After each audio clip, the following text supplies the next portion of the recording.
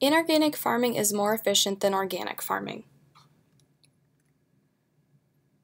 My name is Kyla Johnson, and I'm going to be talking about the differences of organic and inorganic farming.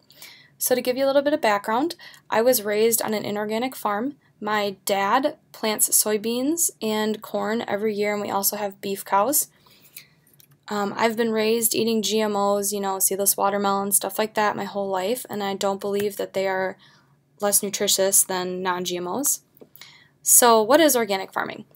Organic farming is the practice of agriculture that relies on techniques such as crop rotation, green manure, compost, and biological pest control rather than using pesticides to do so.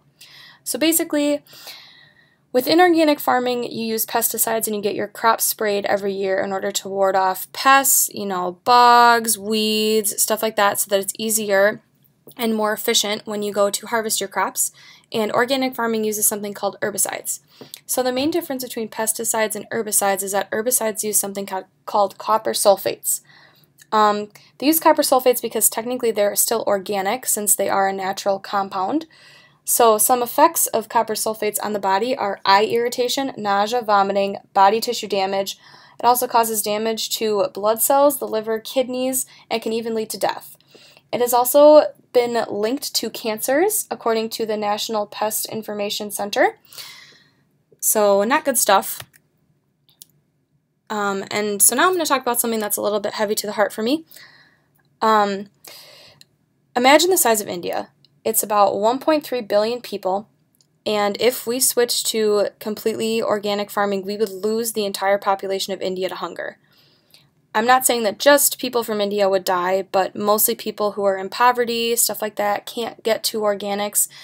They're going to die of hunger because we're going to be producing 25% less food, all GMO products, everything that's produced on inorganic farms. We're going to be producing 25% less of that if we switch to just inorganics. And we will lose 1.3 billion people to hunger, according to Nutrition Wonderland, if we completely switch to organic farming and don't make up for the loss. So on to my next point about the loss.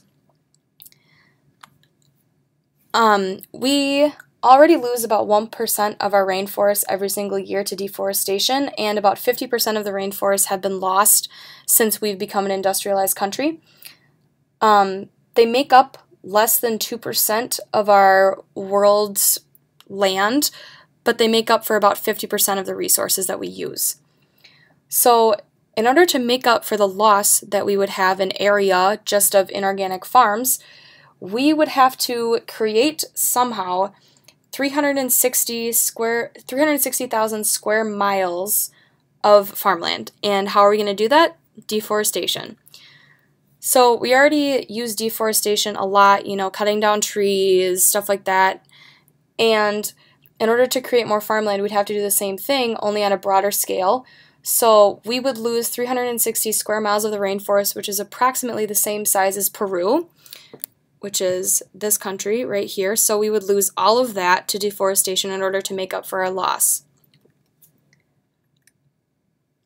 So now I'm going to talk about the costs. So everybody knows that when you walk into a grocery store and you see something marked organic, it's going to be a couple dollars more than anything that's not marked organic. So why is that?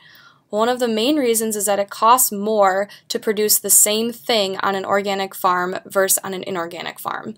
As you can see by this graph, it's almost $5 more per bushel for corn, and it's the same pretty much for soybeans, almost $5 more per bushel. So that's a big difference. So it costs that much more to make them. So obviously if it costs more to make something, it's going to cost more to buy them, which, going back to my point before, means that people who earn less money and are in poverty are going to have an even harder time buying food for their families, and more people are going to die of hunger. So one other thing that I wanted to talk about are GMOs. I didn't really talk about them before, but that's another difference between organic and inorganic farming, is that inorganics use a lot of GMOs. GMOs are genetically modified organisms. Something that you might think about right away are seedless watermelons, seedless grapes, or if you've ever heard grapples before, it's a mix of grapes and apples. It's this really cool thing where we use science to our advantage to create foods that haven't been created before.